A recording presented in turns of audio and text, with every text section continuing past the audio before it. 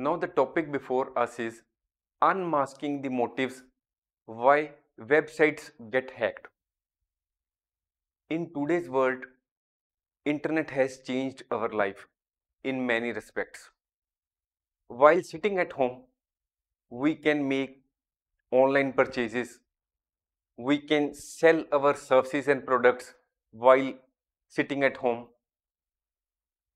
We can avail banking services. We can buy insurance products.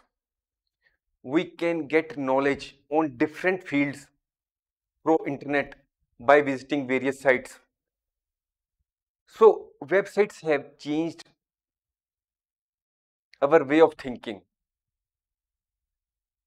We can prosper if we have a website in the name of our firm,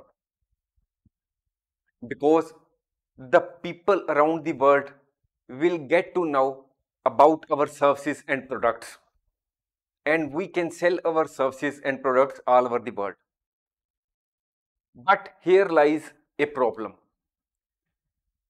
On one side, we can get a lot of benefits by developing our own website, but at the same time, there are hackers or cyber criminals. They attack our websites or they hack our websites. Why do they do so? This is the main topic.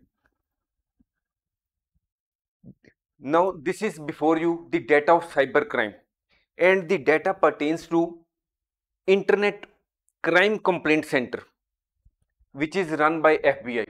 You can see that the number of complaints and losses over the last 5 years is has increased at a very fast speed, because this cybercrime results into very good financial benefits. They get very cyber criminals find it very remunerative or financially attractive to launch cyber attacks. These are certain motives which may be there behind the website attacks. These are financial gain, data misuse, ransomware, personal revenge, fun or recognition, practice espionage, or if we call it cyber espionage, it is more proper, disrupting business, and hacktivism. We will discuss each of these reasons behind the website's attacks one by one. Thanks for watching. If you like our course, please spare some time to give a star rating to our course.